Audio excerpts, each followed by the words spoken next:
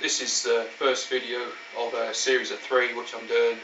This is a CNC machine. I built this machine myself a few years ago now, and use it mainly for a machining acrylics, timbers and sort of various things. And the machine is all made from aluminium, box section, heavy gauge, and the spindle is a Crest spindle from Germany, which is a heavy-duty spindle mainly made for this type of work. It's got a very good sideways load. The bearings are they're very tough bearings, and that's just been brilliant, and a lot better than the normal ones what people put on.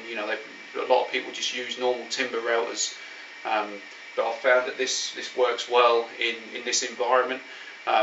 The machine is boxed in to keep all the dust and such in, and these work well with those, being in those environments. And the machine has got hardened ways, for the router to run on. It's on board screws, so you've got very little, your tolerance is very good, and repeatability, so if you move off to somewhere and come back, it comes back to the same spot. And it's been, it's a very accurate machine.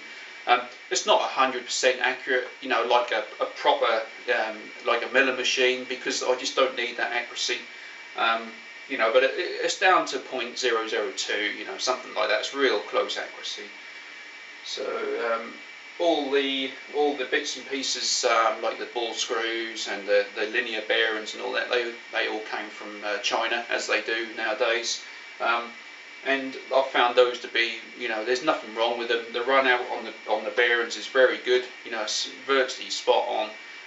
It's been very good quality. I've got to know a guy in China pretty well, and he's always provided me with good stuff in there. And same with the ball screws. They're top-notch ball screws. I don't have no issues with those. So like I say, I've got it in this box to keep all the rubbish in, and it also keeps the noise down to a certain degree. When the spindle's running, if I run it flat out, it's probably about 25,000 RPM. So it does get quite noisy, and with the cutter cutting into timber and such, it can be quite noisy. But the box, does sort of dampen that noise pretty well. The bed is a reasonable size, and then we've got a 12. This is a 1200 by 600 spoil board. When I say spoil board, it means that if the cutter goes through, you can probably see on here all these marks. If the cutter goes through the material, it's not going to do any damage to the bottom bed. It just does damage to this spoil board, and this spoil board gets replaced probably once every 6 months or whatever, when it's been chewed up pretty well. So that's an excellent idea. If anybody's building a router, don't just do it on the main board. Always have a spoil board. The spoil board also takes out, when the machine is built, there's obviously variances between the tip of the router and the board. So like it might hit here when you bring it down to the top, but over somewhere else it might not hit. So the spoil board is surfaced with an each cutter. So you set it to run, like cut 1/2 mil off at this point or something, and it goes across the entire board. So then the board ends up being exactly level to the tip, tip of your cutter. Speeds, I cut at all different speeds, feed rates and RPMs and whatever. It depends on what I'm machining. Plastics depends on cutter, but I don't tend to go too fast through plastics with a reasonably low RPM. Otherwise, if you go too fast, the cutter just chews its way through, and you end up melting the plastic around the cutter, and it's just a mess. With timbers, obviously you work faster with timbers, and you cut, your RPMs are faster on the spindle as well, because the timber you can cut a lot quicker with timber. But with the machine, the electronics are up here.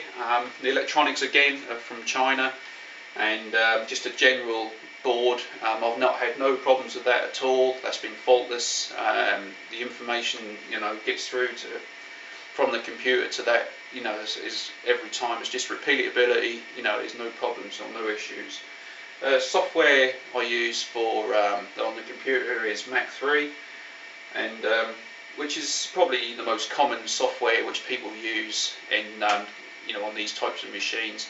There is more expensive software, but Mach 3, you have to buy a license, which isn't very expensive, not at all really, probably around about $150 New Zealand. And then there's other software.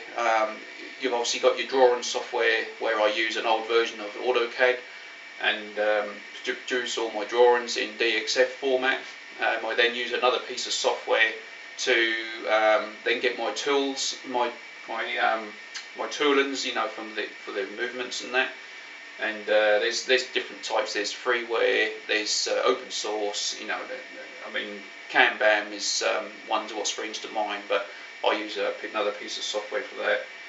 So, and then we've got a touch plate on here as well. So when I get the machine to zero out, if I'm cutting on plastic, and I've told that if I'm using 4.5mm plastic, I'll cut at 5mm just to go through the surface.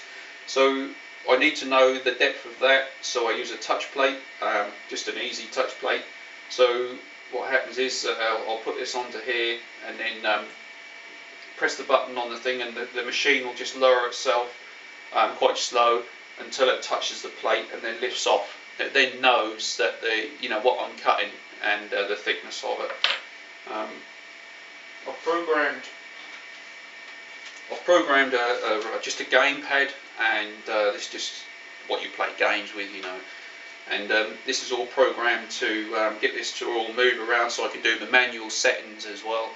So I'll just give you a demo of that. So I've got a reasonably slow speed, but I mean just in and out, up and down. And then on here as well is my touch plate button and sort of a couple of other buttons and that.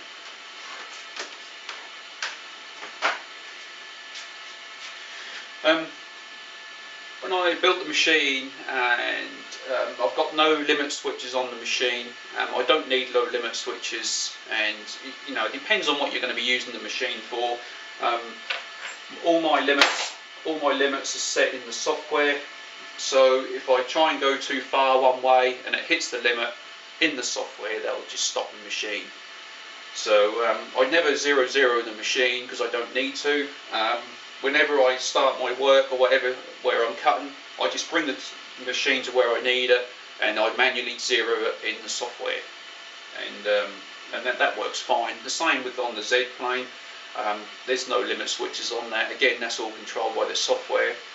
And if I go too high, the software will just stop the machine, and you just have to reset it and that. And that's pretty much it at this stage.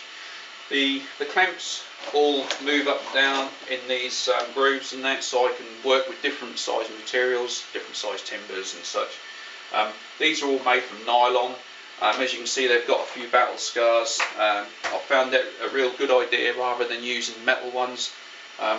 If I get too close to one of these, it'll just chew the front off or just cut through it, and I don't break the cutter, which aren't cheap, and also I don't damage the CNC in any way. So what else can I say really? That's about it really, other than here's a typical example of what I cut. There's a lady just wanted some hearts just cut out of clear perspex, so she gave me the sizes. I then drew those in CAD and obviously converted them to what that needed for it to cut. And then on this end is just a cake stand for another lady. So yeah, so but when you're cutting stuff, so on this cake stand here we've got a circle obviously, and when you set it up to cut, there's little tabs on here. So what will happen is when the machine goes round and does its cut, it will go so far, lift off the surface by I've got it set to 1.5mm. Then it will plunge again and do its cut to the next one, lift off, and then so and so. So then what happens is that when it finishes its cut, the piece is still held in there, and by these little tabs, and that stops the machine from if you try to do that in one continuous cut, when you get round to where it started from, once it finishes the cut, the bit will vibrate and you'll mess the edge up, or that will jump out of the machine. You risk breaking a cutter. So these little tabs just hold it in place, and then once you've finished, you just take it out, just chisel through those little tabs or with a pair of cutters or something like that, and then just finish those up on the finished piece. The cutters I use, the feed rates I use, and the RPM of the cutter leaves a very good edge on the acrylic, which has been a bit of a trial and error, especially with cutters, because there's so many variation of cutters, and you can easily spend a lot of money on cutters, and you don't need to just shop around. Some cutters I've got come from China, some come from the UK. You know, and I've managed to source good quality cutters and that at a reasonable price. Whereas, you know, you can pay $100 New Zealand for a cutter, and you can pay $60, you know, from one from China. It does exactly the same job. High-speed steel on these. On some of the stuff, it depends what I'm cutting, but I do use TCTs. But mostly just high-speed steel, and they last a long time, especially just cutting acrylics and that sort of thing. As long as you don't get the tip too hot, you know, that they do last. And same with timbers and that, you know, the cutters last a long time. I do cut some aluminium on here, but I don't tend to, you know, the machine wasn't really designed for that purpose. But, you know, I've had people where they've asked me to cut things out in aluminium and that. And the machine copes with that no problem. And obviously you have to use proper cutters for that sort of thing. But you know, I've got some old cutters actually come over from the UK, which I use on that, and you know, I'm still using those cutters. Provided you know you do the right thing, either use a bit of oil or a bit of WD-40 or something like that. The cutters last, you know, a reasonable time. So, and that's pretty much it. So, thanks.